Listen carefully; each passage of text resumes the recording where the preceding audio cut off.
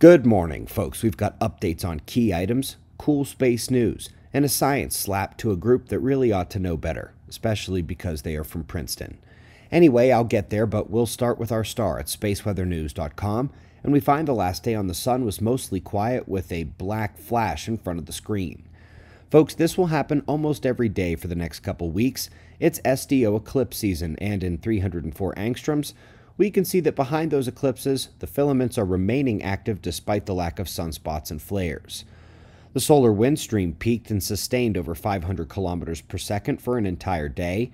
While the slow rise into it leaves Earth's magnetic field handling the enduring plasma pressure fairly well, it is also likely that those tiny CMEs were swept up into the coronal stream.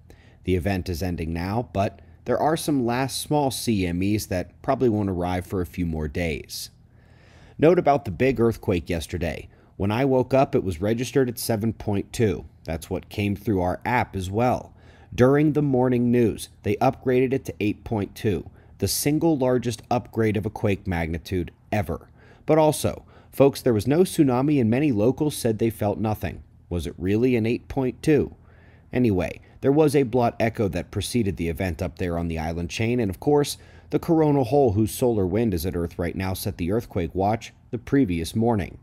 End of the day, there were no deaths, and that is the top note about the quake. Folks, snow in the Brazilian mountains is not unheard of, but this is not the mountaintops, and this is not a light dusting. Global warming, pounding the crap out of the equator right now.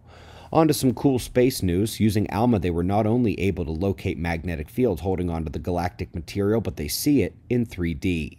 They say local conditions strip part of the galaxy away, but it is now falling back to join its friends from the opposite side of our view.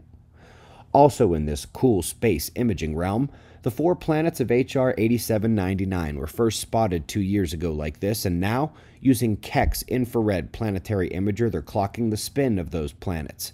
Not exactly sure what to do with this information, but it is surely a golf clap of astronomical science.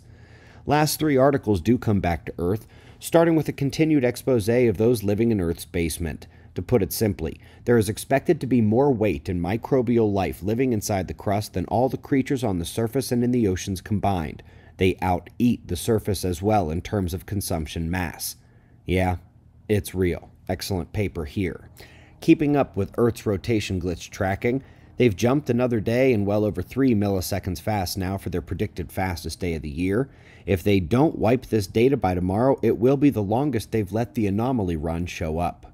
And last but not least, this paper is making some headlines and will make more soon.